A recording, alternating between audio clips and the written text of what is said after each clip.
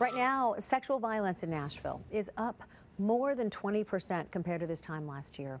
With reported rape cases on the rise, our Jorlyn Bukovac talked to a self-defense expert about ways you can keep yourself safe.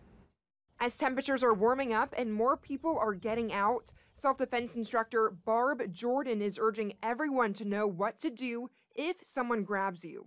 If you can understand that if you were ever attacked, especially as a woman, if you're going to fight a man in his arms and his chest and his body, they're going to outpower you. But if you know how to put a thumb into the eye or the palm of your hand into the nose, a fist into the throat, or a fist or a knee into the groin, those four places could give you the distance that you need to get free. Jordan says there are things you can do to make yourself less of a target. It starts with keeping your ears free of headphones while walking a trail. Oh, I didn't hear you at all. Jordan showed me just how quickly someone can sneak up behind you when you're wearing earbuds, even if you don't have any music playing.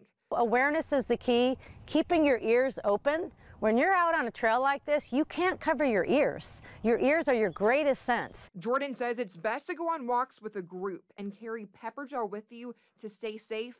Plus, be mindful of your surroundings from the moment you park your car. Awareness is a big key.